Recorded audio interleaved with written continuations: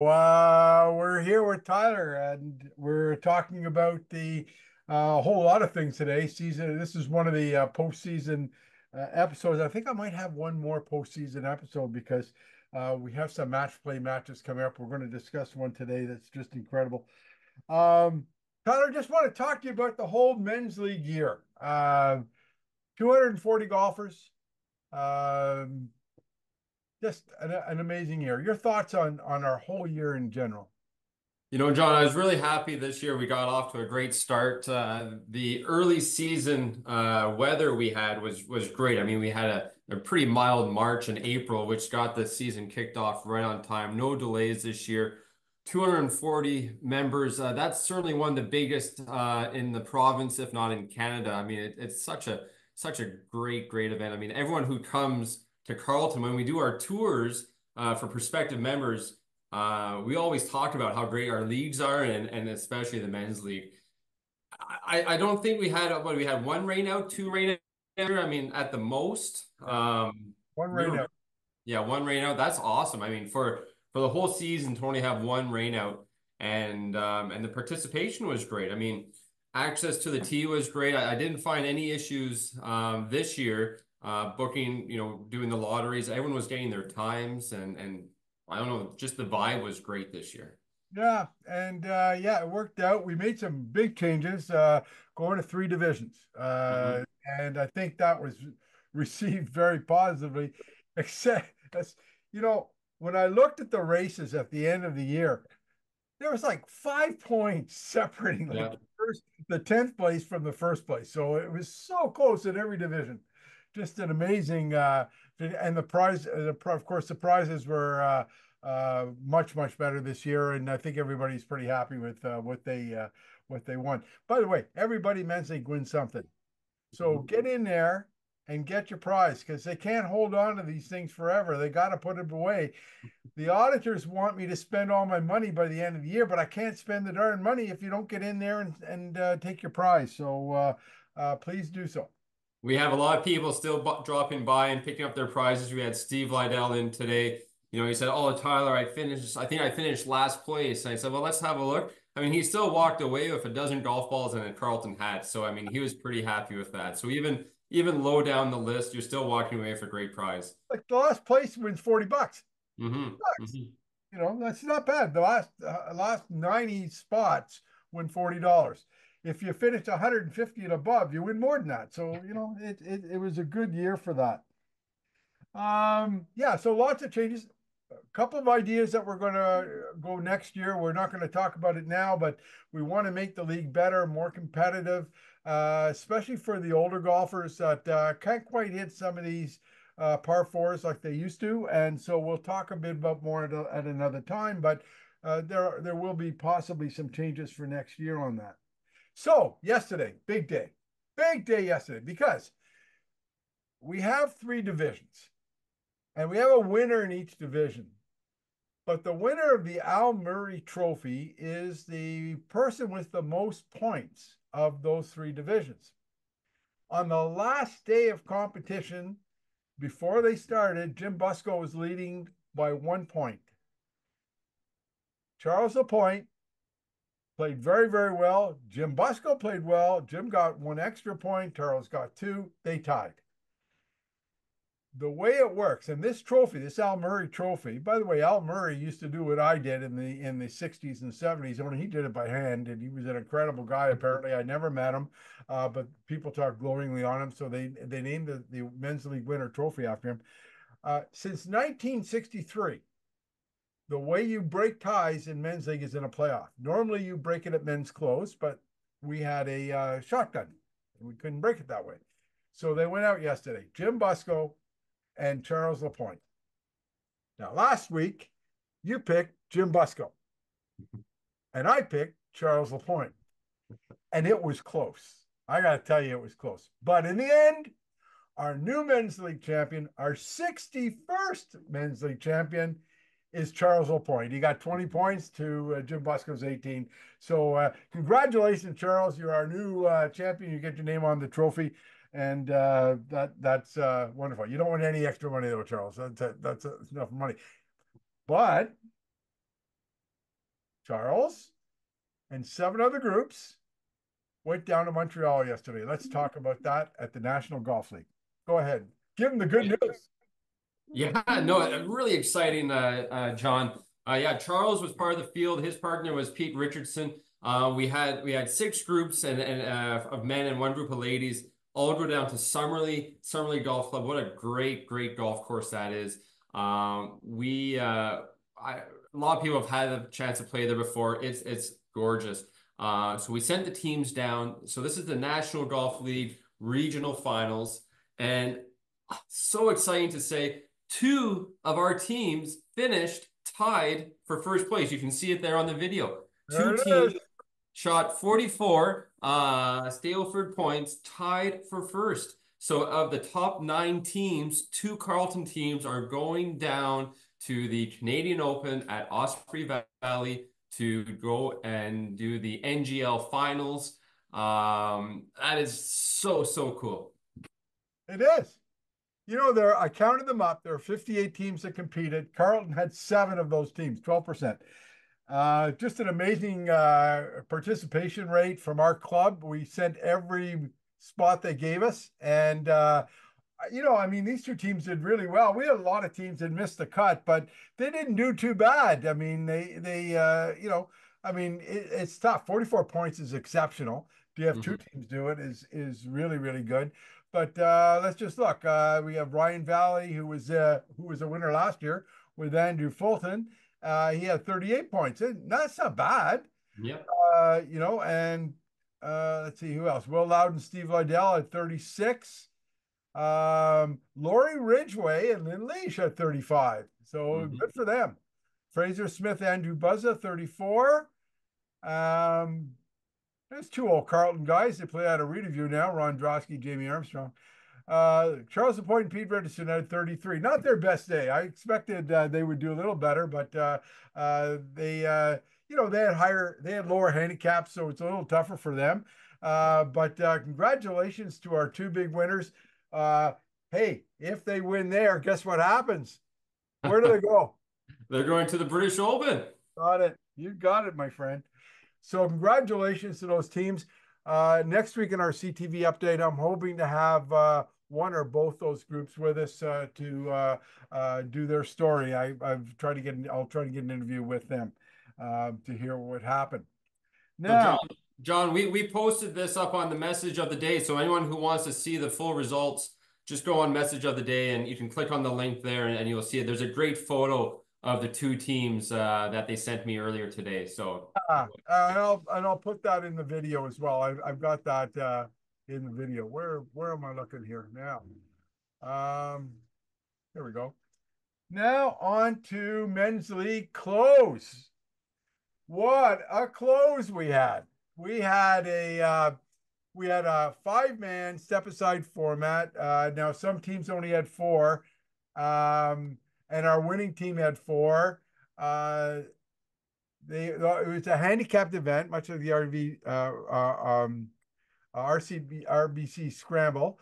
And Terry Van Kessel, Andrew Buzza, Jeff Gifford, and Pat Fitzgerald golfed exceptional and won the event, $75 each. Kyle yeah, Martin. they played great, John. And just to give you a little tidbit, we were on 17 teeing off when they were on number 12, par 3. And we saw them make this really long putt. So I mean, they were playing really well together as a team. Yeah, so congrats to that team for coming out in first. And we had 2 more teams that won money: Kyle Baker, Martin Gray, Claude Tessier, Thomas Rutherford. And Jim Tolman, Scott Baxter, Mike DeButt, Jamie Manette, and McKay came in 3rd. A lot of winners closest to the pin and closest to the markers. You can see there, they're all published on the website. So I got a story about number 18. We were coming in on 18. We had started on 1, and our team was putting, and if one of us sunk, it was going to be the longest putt. So I usually putted last because I was a hot putter that day for our team. And Steve putted before me. So the first 3 guys putt. We all got a line on the read on the line. Steve puts it in. Game over. I don't even get a chance to putt at it. $50. Oh, brother, it was fun. Now, there is one other matter I think you've got to explain what happened here. We had the pros versus the Joes. What happened there, Tyler? You know what, John? Hey, listen, it was so much fun. This was our first, this is the first time all four pros actually played together in one group. It was really nice to spend the day with Cameron, with Fergus, with Nolan. Our celebrity pro who's also joined our group was Brad Smith. Now he's a member of the club, which is great, and he rounded out the team for our fivesome. We were playing really well. We started on the 10th hole. You know, we started with a par on the 10th, which is, we could take our lumps on that because it's not an easy hole. But you know what, we made too many pars overall. We finished 13 under par, which we're happy with. We figure we should have been about 16 under par. A few of those putts just weren't going in. But even that wouldn't have caught our leaders. So yeah, we have to bow down to the members who did beat us. About two-thirds of the field, I think, beat us at the end of the day. You know what? I'll tell you, for you to get, I mean, for you to win that, this is what you have to do. Yeah. You not only have to birdie every hole, you pretty well have to eagle the par Yeah. fives. Yeah. There's just, yeah. We knew we had our work cut out for us, Boy, but hey, you know what? It was great. There were still teams that bet on us for the pair of mutuals, which God bless their soul. Thank you for putting your faith in us, and we tried our hardest. I'll tell you, we were grinding over every shot. like 13 is fabulous when you think about it. It's Yeah. fabulous. Um, oh, by the way, we beat you too. So, Okay. but Thanks. you have to say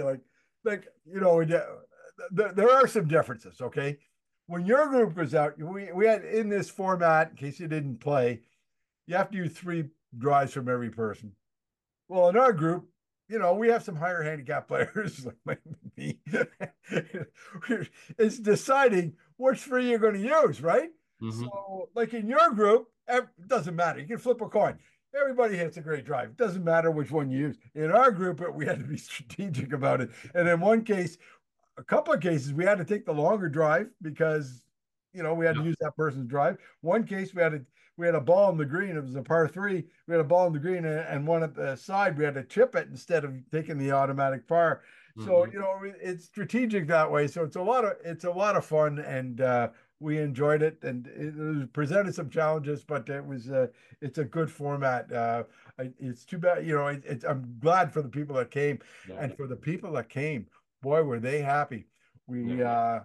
We were able to auction off a beautiful whippersnapper and a leaf blower. Hmm. We sold about another 50 or 60 50 draw tickets, which we'll talk about later. And yeah, and the meal, oh, Oh. just that chicken and ribs were just fantastic. I mean, what a meal! Great. John, just to go back on that, if you're on talk about pressure, playing in a scramble when you're down to the last hole and you have to use someone's drive, regardless of Yeah, what it is, if they're down to the last shot, and boy, I'll tell you, that's something that a lot of people don't want to be in that situation, which I'm sure a few of them were. So we were down to the very last hole. We still had to use one more of Nolan's tee shot, but like you said, Nolan striped it down. Great shot, and but yeah, you don't want to be in that situation where it's the last hole and you still have to use someone's tee shot. So and we tried deliberately not to be there because we have Jim Delahunt. He's our big driver. So coming down 18, we wanted to use his drive, and boy, did he smoke one. He just absolutely smoked this drive over the right side trap. We were 230 yards off the green, and we he couldn't hit the next one, otherwise we'd been on the green. But we came within 20 yards, chipped about. Didn't have a good chip there. It was terrible. And then we sunk our putt for the birdie though. nice. Um, we don't normally talk about match play, but we have in the open division, Jared Coyle's in the final. Yeah, and he's waiting for the playoff between Elliott and Aiden. Now they went out yesterday. I don't have all the details. All I got is snippets. The two players shot 66. Oh wow. They tied. There was no time to finish the round. They go overtime, so they got to go out Friday and finish it. I can't wait to hear that story, Tyler. That's incredible. You got two young guns, big hitters right there. I mean, I would love to have been out just walking and watching them or caddying for them, both to shoot 66 in a match play situation. I mean, they certainly can do it. They have the talent to do that, and I'm not surprised that they did it. But under that amount of pressure for both of them to hold up, I'd love to see what that scorecard. I bet you there was never more than a one hole up or down on that scorecard. They're very evenly matched. I mean, you're talking about two of the best at the club. Two of the longest hitters at the club too. Like, Mhm. I was watching we had a competition closest to the 100-yard marker last Wednesday as well as the close, and Elliott hit one past the 100-yard marker, number 9, 20, 30 yards past it. Wow. Wow. So, like, you're talking driver, and it's not even a sandwich for him. Like, it's like a half a sandwich for him. Like, oh my God. Yeah. Like, I keep telling my friends, I hit one like that once, but then I woke up. No, it's I don't know, maybe something in what happened. My laptop just decided to restart on its own. Yeah, that happens. So I just wanted to talk about the 50-50 draw, our last item here. Can you tell us where we are in that and what we hope to sell on this? Yeah, John, the 50-50 draw is going really, really, really well. Thank you to all the members who have already put their names down.